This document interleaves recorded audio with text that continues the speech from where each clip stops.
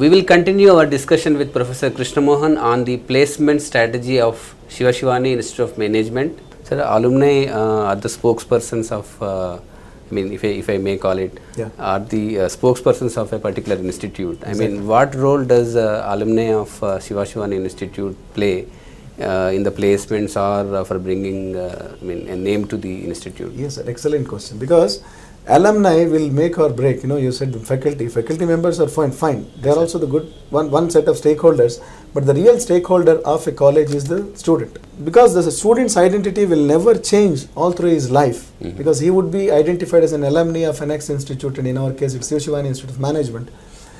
So because if you see the admission process, I can guarantee that more than 50% of the students which are joining this college, they are referrals by most of our alumni, because the alumni, they had an excellent experience of 2 years in the campus, both in terms of the life in the campus and also the kind of learning, kind of skills they have acquired. So they would suggest anybody in whom they are interested to come and have the same experience here. So in the admission process, definitely my alumni, they play a very, very vital role. As far as the placements are concerned, you see, we started our B school in 1992, and it's almost 20 years. So 20 years, you can expect close to 2,000, 2,500 people are, spread across the country, across the world, if not. So what's happening, we are inviting these people to the campus on various occasions. We sometimes invite them as guest speakers, we invite them as the external examiners to examine the students, to evaluate the students' performance at various levels. So in this process, what's happening?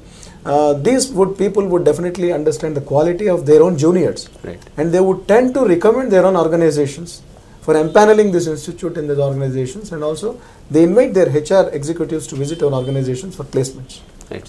That is as far as placements are concerned. Okay. And as far as the mentoring is concerned, some of the senior students of the college, they are interested to identify or pick choose a couple of students in the campus, and they would ready to mentor them. Okay, so there are multiple advantages. We are very fortunate that our alumni is the strength of our college. Okay. So you mentioned about the alumni role in placements, but otherwise, what is the general strategy of the institute in terms, with respect to the placements? What is the general strategy? How do you prepare yourself? Do you make tie-ups or MOUs, or what is the strategy of the SSIM? We prefer to have tie-ups in a long-term association with the organizations. To name a few, we have a joint certification program with HDFC Bank. Okay. And we have our campus is recognized as the accredited campus for Deloitte. What I mean to say, if these organizations want to place the students, if there is a requirement, the first choice would be their partners. We call these kind of alliances as strategic alliances, and a couple of companies are also coming forward. Yesterday, a company called Kurlan has come, and Kurlan is interested to have a tie-up, and ICICI Bank, I had a good news from the HR manager that they are interested to have a tie-up with us. So today, getting human resources is not a big deal, because we always talk about India being a very young country, but what about the right kind of human resources? Correct. Fine. Right kind of human resources with minimum effort, I should be able to source. So these kind of tie-ups are really useful to the organizations also. So we are also looking forward for many more, because so to say, close to 100-150 organizations would definitely visit our campus every year, because the intake itself is 480. It's a huge set of students available there. Yes, and you don't find any difference in quality.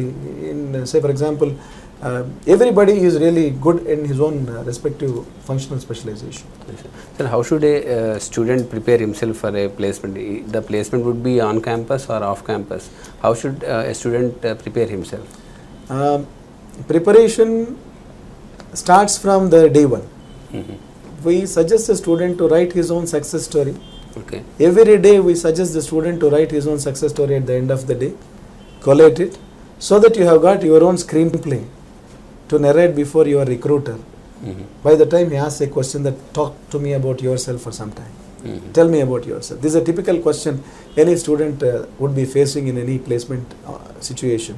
So that's one. Number two, we also train the students in the group discussion and personal interview scenarios. We train them. We expose them to various personal interview situations, like organizing the term and viva voce. Yeah. At the end of every term, They take the examinations, and it's followed by something called Vivavos, wherein we invite the experts from the industry. We take their suggestions, we take their observations on the students, and we have a personality development cell. We have also tie-ups with some professional agencies to train my students to make them employable. Because the secret of our institute is we make them employable. We never tell them that, look, you should get a job. We always tell them that, there should be more than a company which is waiting for you to come and join. Because if that kind of mindset is inculcated in the young minds, I think the approach differs right from the day one. Okay, sir. Sir, Shiva Shivani Institute of Management has completed 20 years. It started in 1992. Yes. I mean, can you list some of the prominent success stories of the institute? Success is the kind of institution, the organizations lining up for taking the students. Okay, sir. That is one. And the faculty members that you find, we are all here, we are very happy to be here, because that itself is a success, because this has become a dream employer for the faculty members, and they found that the employee empowerment is very good in this organization, and you have the flexibility. Suppose if I want to introduce a course, new course, I can just put up a proposal. So this kind of freedom is given in this organization. Okay. So that's really good.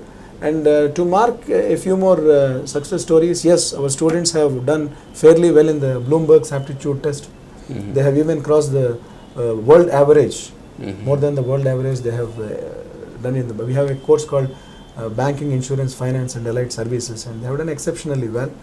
And our triple specialization course has become a flagship course of our college, and TPS has become a brand by itself, and you find many B schools today coming up with PGDM, TPS kind of a title.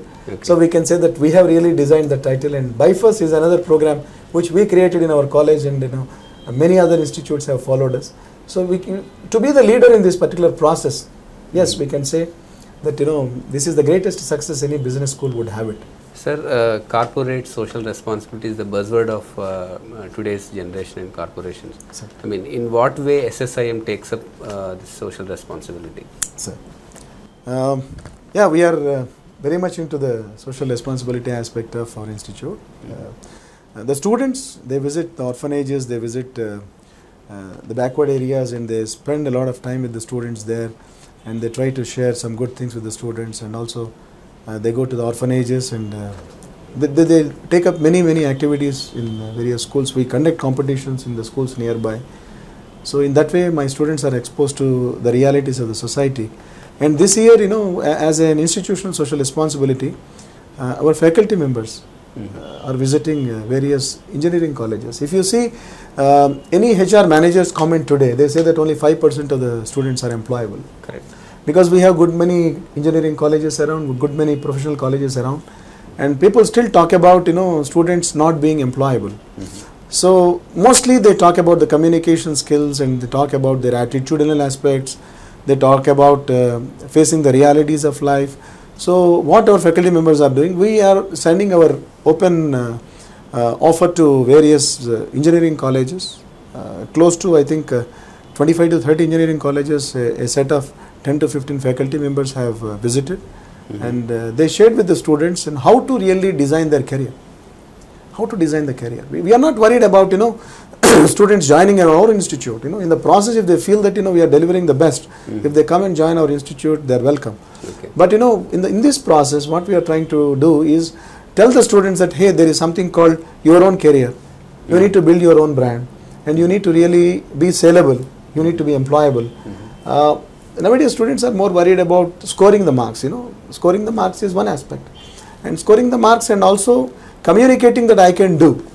So I don't say that my one lecture in a college is going to really bring a change, but at least that sows the seed of transformation in these young minds as to what is to be done. I think somebody has come from Shiva Shivani and talked about something, and he is talking about me only. Is it making any sense? I think that would be a great social responsibility of my institute, and we are far successful, and we are getting a lot of invitations from various colleges to come forward and deliver this kind of lectures. And this is one, I feel that the great responsibility that we are demonstrating by sending our senior faculty members to these colleges and talking to the students about what you want to become, what is your objective of life. This is something unique of its own nature. Okay. Sir, can you please give us a snapshot of the 2-year journey a student goes through in your institute? Yeah. Now, as I told you, the 2 years of stay in the campus is a good experience to the student in many facets. Number one, we have students from Pan India. We have students from all over the country. So the student has the opportunity to learn all the languages of the country if he is really interested. So we would also prefer that no students from the same state stay together in the hostel, because that definitely forces a person to learn the new language. The foreign language is the language of his own country, which belongs to a different state. So that is what's happening. And then if I may have to explain you right from the day one, there is a program called Spandana. Spandana is a freshers party. We invite the freshers into the Shivashivani family, and it's an experience with a full day entertainment, and we have a lot of prizes. And this program is entirely designed by the seniors, then welcome the juniors. So then we have an induction program, then we have the regular classes. So the first term is definitely a period wherein the new comer will have a lot of shocks. We will try to ensure that that they are comfortable with the environment and also the kind of journey that is ahead of him or ahead of her. So that is one. And then we have, as I told you, the Sammelan, the Samanvay. These are the programs, and in most of our programs, our students will take the lead. And we have got another 3 specific activities. One is called the company review session. In the very first trimester, a student has to understand a company, an organization, an industry. So he will be giving presentations. Say in a typical class of 60 students, all 60 students would bring the knowledge about 60 different organizations. We believe in the coordinated learning or cooperative learning, wherein each student at the end of the session is aware of 60 different organizations in the country. And different industries based on the organizations the students have selected. So the book review session, we always suggest the student to read a couple of books before he completes his 2 years of journey, the PGDM program. So this actually enables the students to talk about when he is facing the interview, because most of the interview questions, one of the interview questions would be, what is your pastime activity? Other than your tweeting, other than your googling, or other than surfing on the net, they would say, I read. Reading something has become alien in today's scenario. If my student says that I know a couple of books, and it's a mandatory requirement in the process that they would read the book and review the book. So they would talk about the book at the time of interview. So we would like to make the student to be as natural as possible. And we believe in the content, not in the cosmetic. We will see that the real value addition is done at the content level.